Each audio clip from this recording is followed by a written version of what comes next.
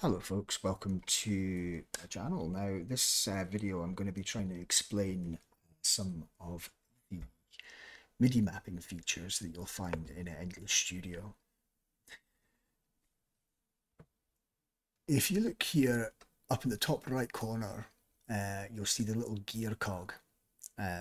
If you click on that, because first of all what we want to do is make sure that Endless can see your MIDI controller. If you click on the little MIDI settings tab there, a second box will open up, which for some reason doesn't come up on the screen here on OBS, but it'll give you the options to select the MIDI controller you want and then put a tick box beside the notes and the mapping section settings, and that will enable everything for you. So coming out of there, everything's looking good. Now, right beside the little settings gear cog, you'll see there is a MIDI plug. Click on the MIDI plug and everything gets a green outline, as you can see. Now, all of these boxes on here, all these elements have information stored in them at the moment. You can see the writing in there. We want to start with a fresh mapping, so we're going to create new mapping. And we type in whatever I call it, we'll call it new. Right, first things we're going to do, this is dead simple. First thing we're going to do is map the pads. Until now, these pads have not been mappable in Endless. You had to use the keyboard instead, and frankly I found it quite confusing and I couldn't really use Studio to jam with in the way that I wanted to. Because I'm not much of a keys player, I tend to prefer to use the pads. The latest update, which you should definitely get if you haven't already downloaded it, it's got loads and loads of new features, but one of the best ones is that the pads are fully mappable now. So if I click and highlight on the lower left of the pads and then I go to my controller, let's bring the controller up. There we are. And just a quick note there, because it took me a while to work out how to get it in MIDI mode. On the Mark III, press Shift and Channel, and it will change to the MIDI settings. So this is the Mark III in its normal kind of iteration, and then Shift, Channel, and it's in MIDI control mode. So, right, you probably already knew that, but just in case.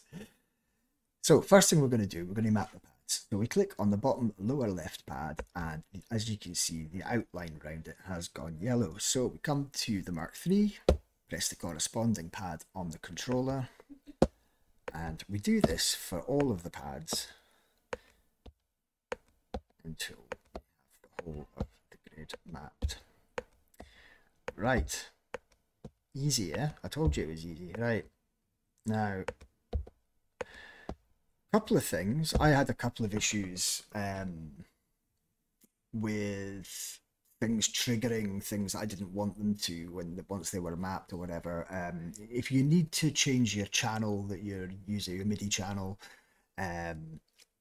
or if you want to take off the velocity settings or something like that, for instance, you need to actually go into the controller editor, which is a separate piece of software from Native Instruments, which you will have if you have a Mark III, I'm sure, and you can go in and change all those settings there. Right, now we've got all the pads mapped here, which is great. Next thing we want to do is these 8 macro controls on the Mark III. We want to map those to the sound design or sound control knobs. So the first one I've highlighted here is pitch. As you can see, it's turned yellow, and I'm going to give pitch, the first macro knob a wee twiddle, and that's it stored. Next one, same again, same again. As you can see, it's very quick and easy to do this. Now, when I said I was just mapping to the Maschine Mark III, I actually lied a bit. I'm going to be mapping this to 2 different MIDI controllers. So the other controller that I'm going to be using is this one here, the iRig Blue Board. It's a little MIDI controlled, it's a little Bluetooth MIDI foot switch. And it's great. I highly recommend it. Right, now we'll go to the to the 8 bar section on the looper and hit my first pedal. 4 bar section, next one, 2 bars, and then the 1 bar section is mapped to the far right pedal. Right. Next we come to create new riff. Create new riff, I'm just going to use the note repeat arc button. Use whatever button you want. Okay.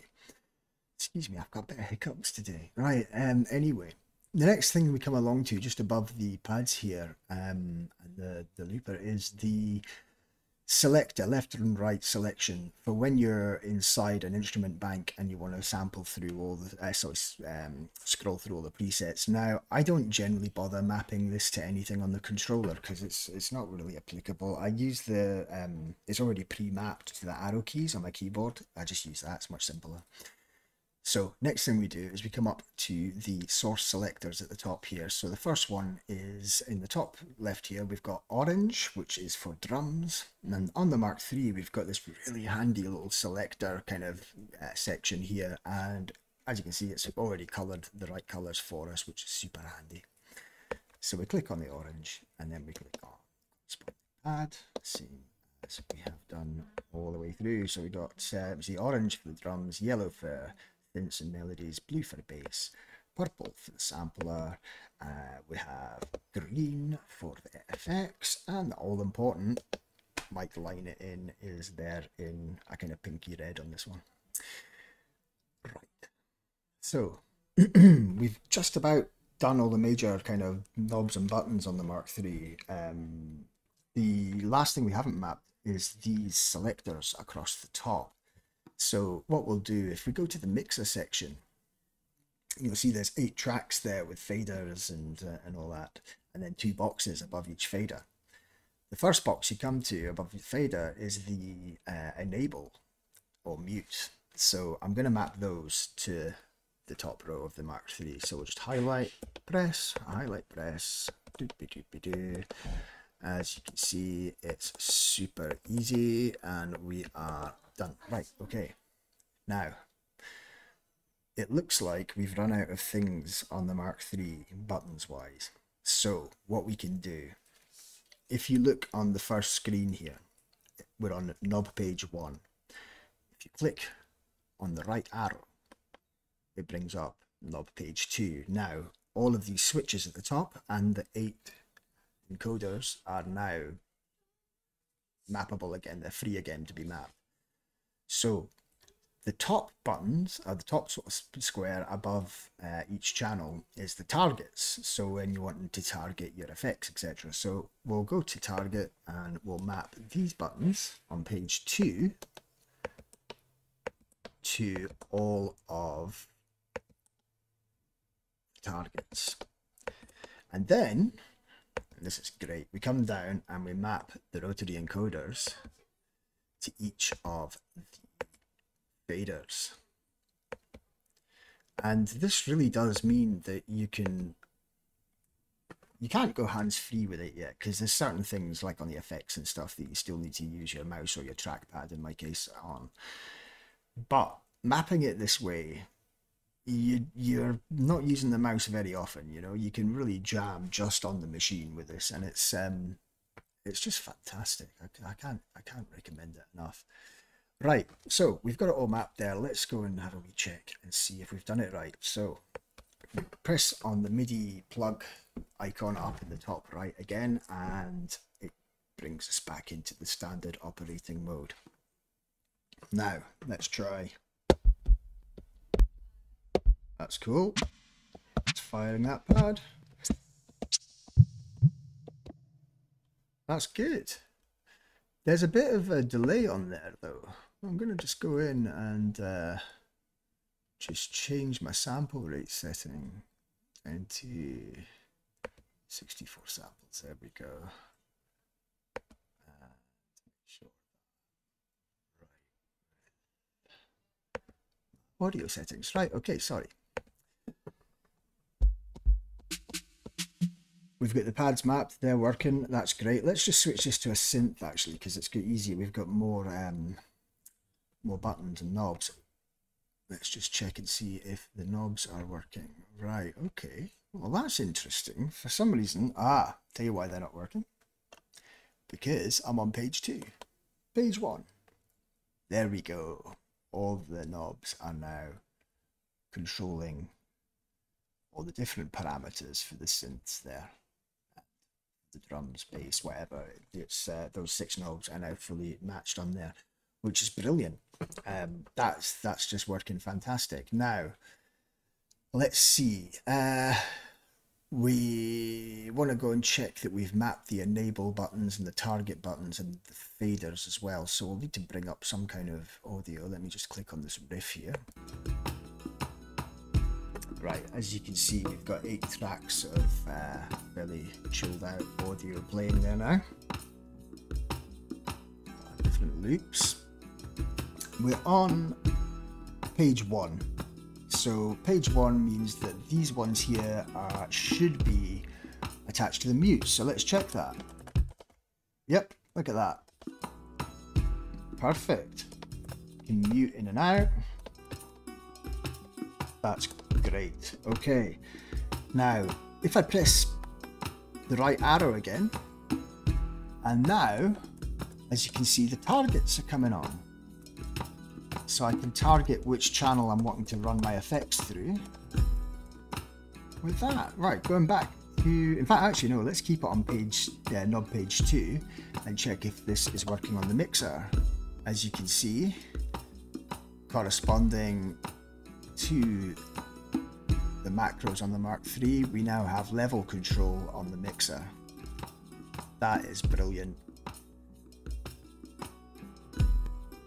Press the left arrow, we're back into knob page 1, and we're back to controlling the instrument parameters again.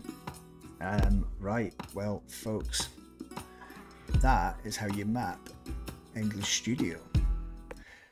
Now, one thing I'll just mention before I go about English Studio, and I might get into this in another video if people are interested, but obviously I'm on the Mac.